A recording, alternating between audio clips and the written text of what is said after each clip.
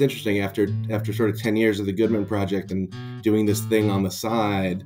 Now I'm looking, when I look at law firm culture through the lens of that, I see a lot of that dominance-based culture and expectations in terms of, you always have to win, you have to be decisive, you make a decision, you're not collaborative, you do it, and especially in sort of big law, litigation, and both men and women are expected to act that way. That's sort of part of the identity in many ways.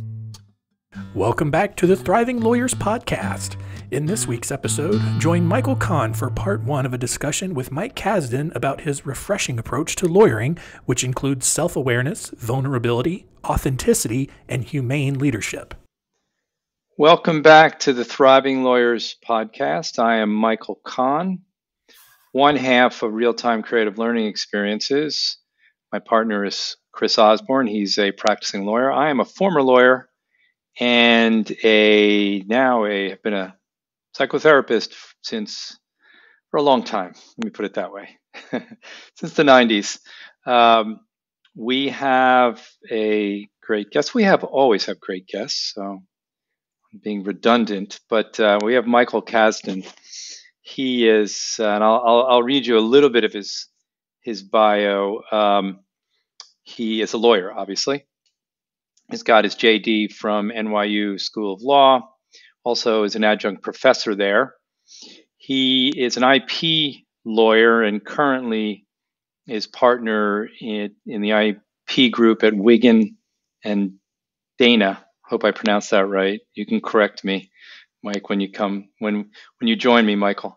And for the last 10 years, he has been in the leadership at the Good Men Project, and we'll hear more about that, of course, from Michael, but he's been an editor there, worked on the business side, been and running its mental health section. And now he's the director of special projects. And he also has run some social media campaigns, which are interesting just in their names. Hashtag not weak, just human. And hashtag we rage for love. Those are intriguing hashtags. We can talk about that later. Sure. And then most recently, he has married his interests in mental health advocacy and the legal industry under the umbrella of Lawyering While Human. And he's also on the communications committee of the Institute for Wellbeing in Law. And finally, he lives in Maplewood, New Jersey, where most of my clan lives or lived. My grandparents lived in Maplewood, so that brings up some warm feelings when I hear the name of that town. Michael, welcome. Thank you so much for having me. It's great to be on. Yeah, I'm excited about this conversation. Anything in the bio that you want to, I'm sure there's plenty in there we're going to expand on, but any holes I left there that you wanted to add to?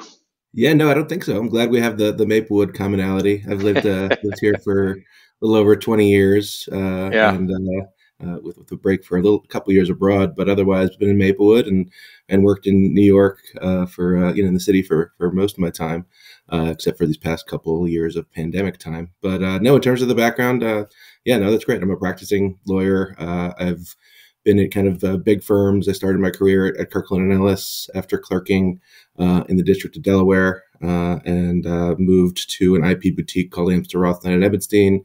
And then about 8 years ago, a few of us from there came over to Wigan and Dana to start their IP litigation and licensing group.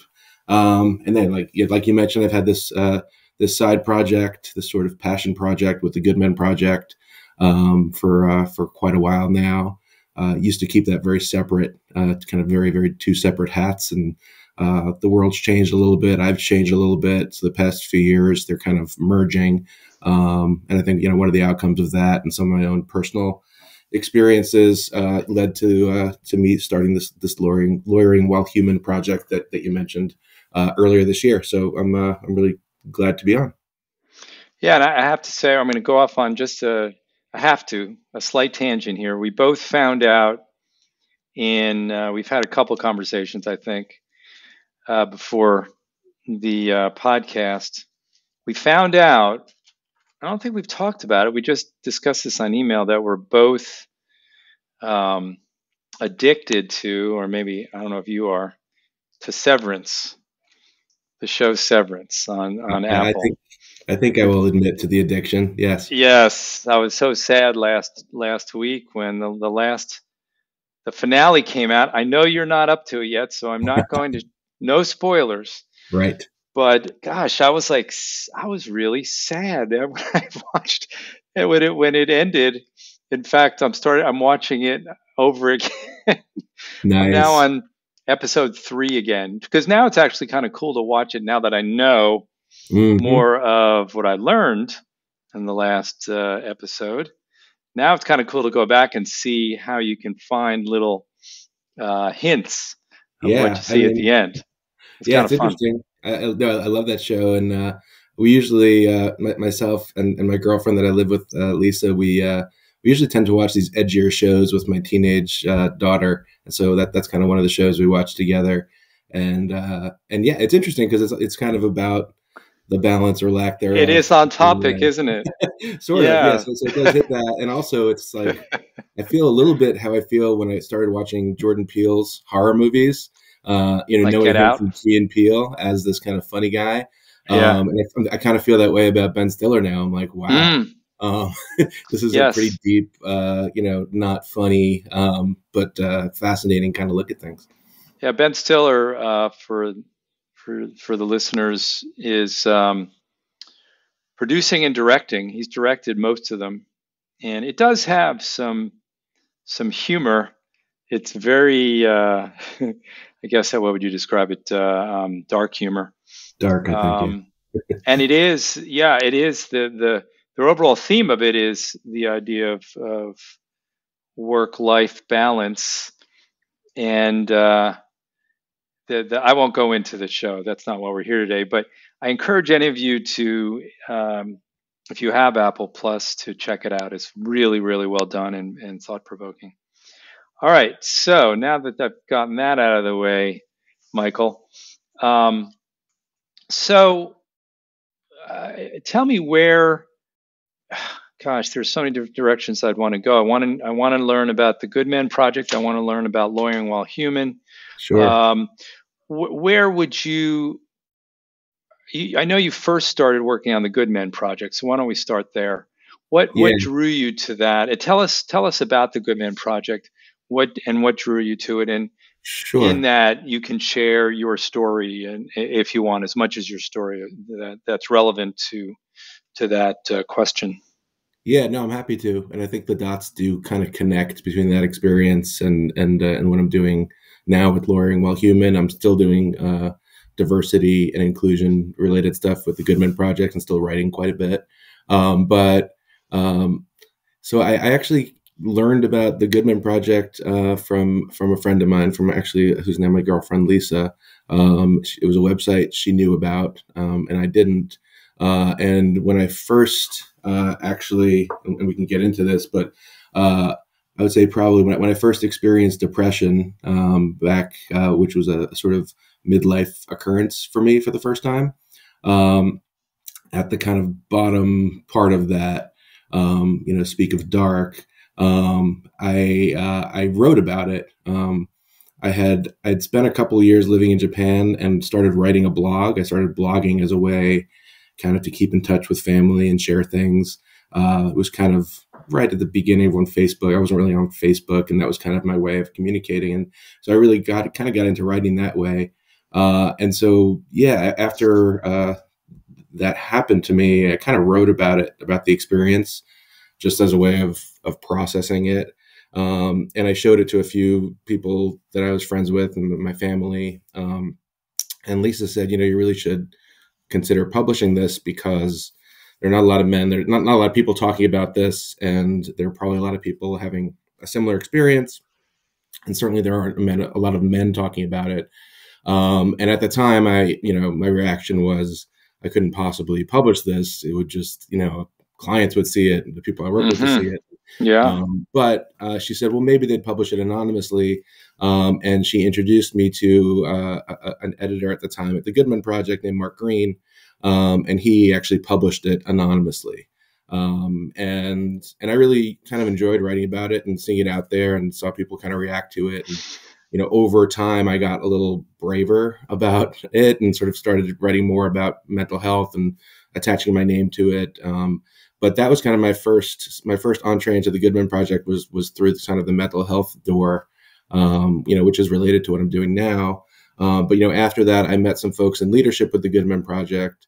And the Goodman Project story is pretty interesting. I think the company or the site started in 2009 or 2010.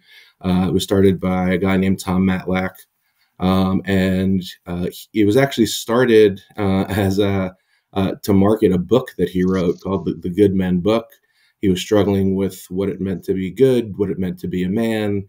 He interviewed a lot of people from different walks of life, old and young, black and white, gay and straight, CEOs, people in prison, and sort of to show this large diversity. And he hired Lisa Hickey, who's now the CEO of the Goodman Project, to market it. And she created a website and Facebook page. And what they found was that what they had on their hands was more of a media site. People came to the website, they had great conversations there were articles, and that they sort of pivoted to that from the book, and it became this media company. So at the time I met Lisa, she was in New York at the time. I was in New York. I had published that one piece. And I was 35. I was coaching my son's Little League baseball team. I had a lot of thoughts about that and how maybe parents were taking it a little bit too seriously. I was playing pickup basketball with a group of guys. That was just, not like a high level quality in terms of, we weren't like above the rim or anything like that. But it was an important part of my life, even though they were just acquaintances, to do that and hang out with those men, every Wednesday night. And so I thought, like, okay, can I interrupt you just for a second? Yeah. What was important about it? About having those regular pickup games with those guys? Yeah, I mean, just connection outside of work, friendship. I mean, getting the exercise was great, but just seeing that same group, and you sort of slowly talk over time on the court or on the sidelines. Like, you form.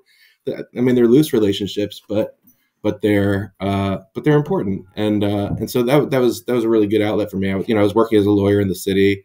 I was working long hours, and that was really nice. And I had little kids, trying to be a good dad, and so it was important to kind of have that. And so when I talked with Lisa, I said, I have these couple ideas about sports, and she said, well, sports is this kind of great way to meet men and talk about those issues. And she said it was a little underdeveloped at the time. She said we have a couple people that are running the sports section. If you want to write this one sports piece or write a couple, that's great. It's easy. And I was thinking, I said, I'm a lawyer and I'm pretty busy. I'm doing IP litigation, but I'd love to write these couple pieces, and I did. And then 2 weeks later, those two guys left, and I became the senior sports editor at the Goodman Project. And so I came in kind of mental health and then wrote about sports, but sort of sports and society, sports and culture, talking about a lot of issues through the lens of sports. Yeah. And it was all, and everything was looked at through a prism of being a man and the men's perspective. Yeah. Yes. The neat thing, the thing I like about the Goodman Project is that it's really all about sort of inclusive vision of masculinity, sort of big tent masculinity. Like, there's not one way to, quote, be a man. There are certainly societal norms and stereotypes, but there are a lot of people that sort of fall out of that box, in terms of, there's sexuality, or whether they like sports, or, whether they're poetic. And so, the vision of the Goodman Project is kind of, including that whole vision of masculinity, which is a pretty interesting issue that I think actually really connects to a lot of issues in society in general, politics and relationships, and mental health. So it's an interesting conversation. Yeah. If I can go off on a tangent with you. Sure. And I know it's it's like 2 or 3 weeks old now, but you and I talked about it, the whole Academy Awards deal, the slap as it's now going to be go down Yes. as Yes. you say the slap, you know what they're talking about. Because to me, that was one of the and there were so many multifaceted issues that have been discussed around it. But one of them was, where does the idea of, or where did the idea of masculinity factor in Will Smith's reaction to what Chris Rock said? What do you Yeah. think Yeah. about that? You think that's a relevant issue? I think it's relevant. I mean, I think, look, there's been a lot of ink spilled Yeah, I don't want to spend a around lot of this, time on there, but and yeah. I think it's relevant here. I think it is. I wrote a short article on it like the next day because looking at these issues at the Goodman Project for so long, to me it was, he was having this very sort of traditional patriarchal man response where he was tough and he was confrontational, he was violent, and he was also kind of, he was protecting, his wife almost like his own property.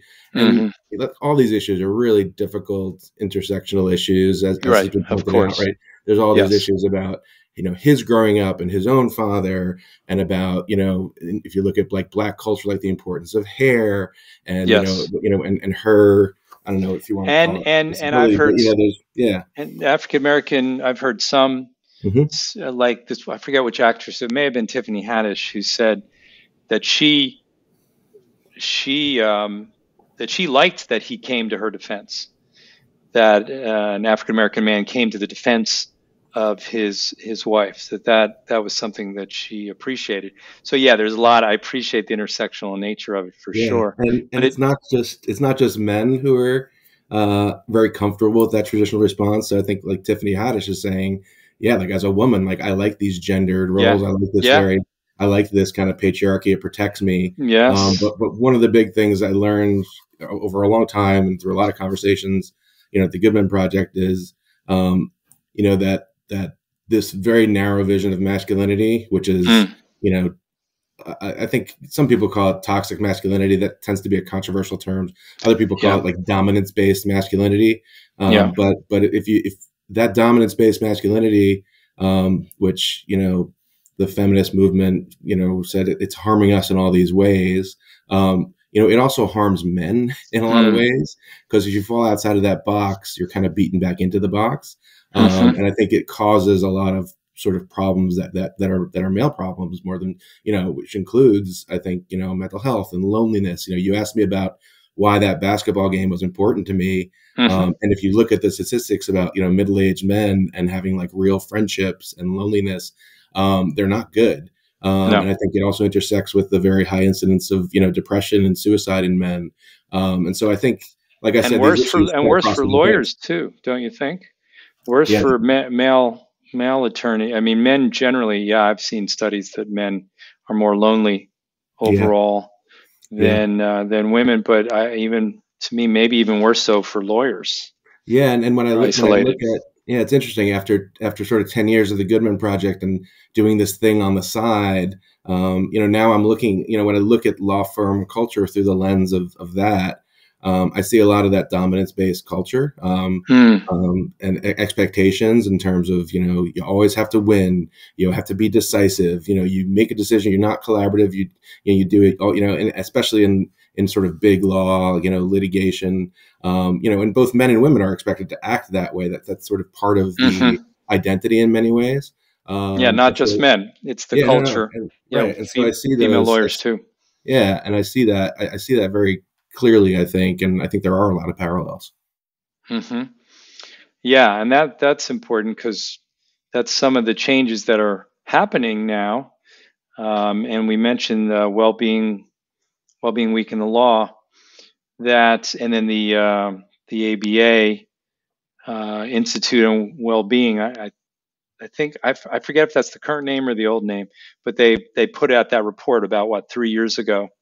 Yeah. On focusing on thriving in the law and some of the changes that need to happen in the culture. So does does you're moving on to the lawyering while human? Is that where that's directed? Tell me more about that and what Yeah, I that's mean, what that's about.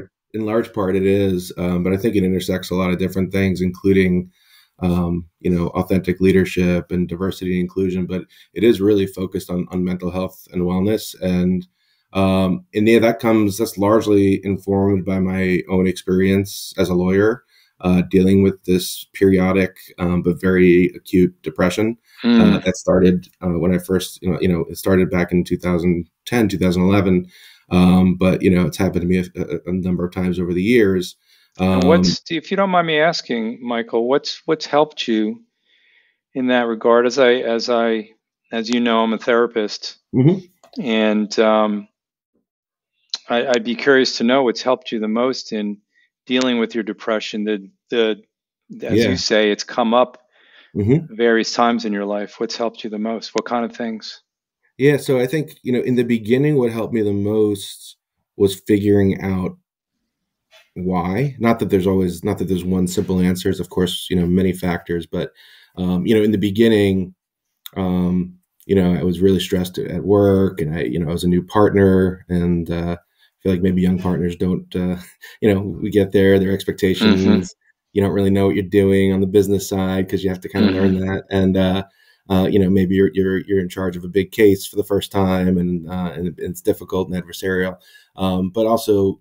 I thought I was just stressed at work, but there were also issues, in my personal life, issues in my marriage that I wasn't confronting and dealing with, issues that that I had sort of been not great at in terms of, I'm a big people pleaser. I was not really good at boundaries or saying no, not good at confronting things. If I wasn't able to figure something out or I was struggling with something, I would not say, "Hey, can someone help me with this?" I would just sort of sit on it, and it gets worse. And so I think the first thing I think that really helped me was seeing a therapist that helped me to figure out kind of some of these root causes, because that was really enlightening. That was almost it was like detective work, right? Well, helped you identify those things you just said. Yeah. That's how the therapy helped you identify the fact that you put your needs behind everybody, or behind, everybody else's needs, not saying no, isolating yourself, probably not showing, not being vulnerable, not asking for help, all that. So that was the first thing, but then over time, when I would have a recurrence of depression, which happens, I do feel like each time I've emerged from it, I kind of know myself better, and I am a little bit more resilient. So even though it's a little frustrating, the last time, I mean, skipping ahead or skipping back, what led to me starting Lawyering While Human was, during the last year, with COVID at its height and being isolated, and I had a pretty long period of really acute depression, for a number of reasons. Again, sort of combination of work and home stresses and COVID and sort of the state of the world and some relationship stuff, and it all combined in this kind of perfect storm. And even though I saw it kind of coming, I wasn't really able to avoid it, which was that part was a little frustrating, because I thought, oh, I wish I were more resilient. So, but and I did take some time off from work this time. I actually took quite a long period off from work, which was its own, stressful and concerning experience. But while I was out, I saw but that was different than you would have done earlier, though, right? You would have tried to just power through, quote unquote, soldier on, power through. And in this case, you realized, I need to take care of myself. Yeah. And in terms of what helped, I did, for the first time in my life, go to group therapy, and did some, cognitive behavioral therapy and DBT, and started really working with mindfulness techniques. Was it a mixed gender group or just men? Mixed gender group, mixed age group with a very, very wide range. I learned a little bit about mindfulness in the past, and I kind of rejected it, thinking I'm a multitasker. I move too fast for that. It's kind of Eastern weird stuff. And but now, I mean, even breath work, mindfulness, taking time in my day, those are really important things that I learned. Actually understanding what's happening in my brain, recognizing when I'm judging myself. So I think that that was kind of the next step that really helped me. And it took a while, and I'm not great at it yet, but but that's a part of my life, and group therapy continues to be a part of my life. There's a group I found called the Lawyers Depression Project. They meet online, number of groups every week. They have a webpage, and what's their website? Do you know off the top of your head? I think it's That's all right. They can Google it. it's Lawyers yeah, Depression Project. yeah, they'll find it on Okay. Google. But and Okay. they offer multiple sessions kind of at the same time during the month and during the week. And I almost religiously go to this one time during the week, and that's nice because it's other lawyers, and some people are up, some people are down. You kind of see the same people. It's almost like that basketball game with of course less basketball. We're talking, but Yeah. but it's a really useful part of my Yeah. life. And I think one thing I used to do, and I actually made this mistake even when I was out last year. I did an intensive outpatient program for 6 weeks, and then I kind of didn't know what to do with myself, and I was stressed about missing time. And I was like, all right, I guess I'm gonna go back. And I went back, and it did not work. Like I was still not in a good frame of mind, and I had to take more time off, which was frustrating. But I realized one thing I did was during that IOP program, I had learned all these techniques that were really helping. I was like breathing in the morning. I was getting exercise first thing before checking my phone. I was doing some mindfulness stuff. I was doing like chair yoga that was helpful. Like all these things I would have never thought that I would do. But then when I got back to work, my brain was like, okay, you're working now. You don't have the time to do that. And also like, wow, Mike, you missed a lot of time. You better just put your nose down and work. You don't have time to go take a walk. You don't have time to do chair yoga.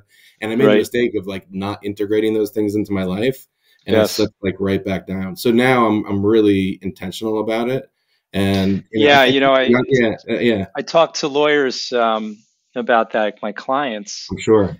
that and some are good at doing things in the morning, like you say, doing breathing exercises or meditation or exercise or running, walking, things like that.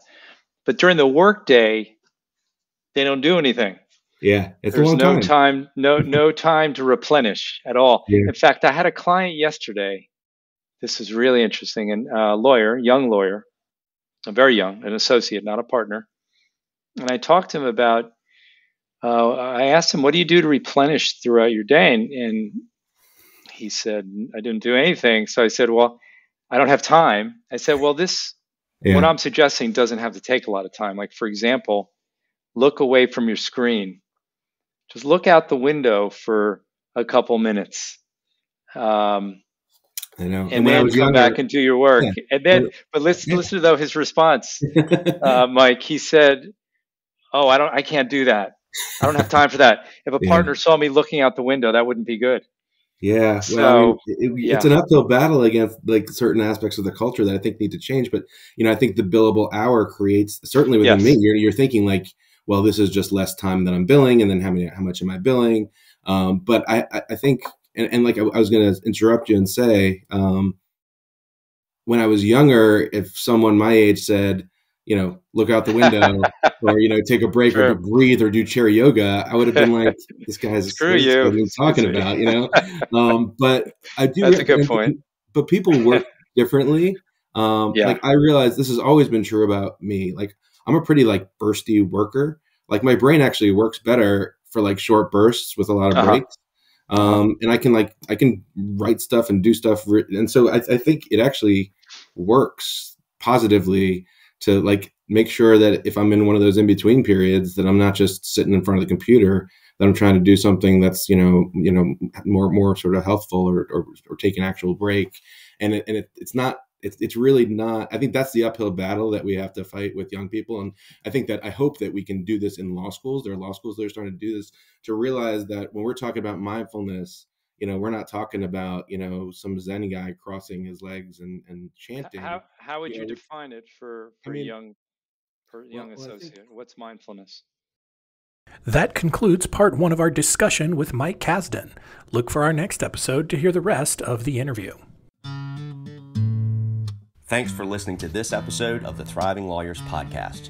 We love hearing from our loyal listeners, so please feel free to email us any questions, comments, suggested topics, or guest recommendations at the following address: feedback@thrivinglawyerspodcast.com. The Thriving Lawyers Podcast is brought to you by Real-Time Creative Learning Experiences, a national provider of continuing legal education and professional development programs that leave participants engaged, encouraged, and equipped to pursue meaningful and sustainable change in their practices, their lives, and the organizations they work in.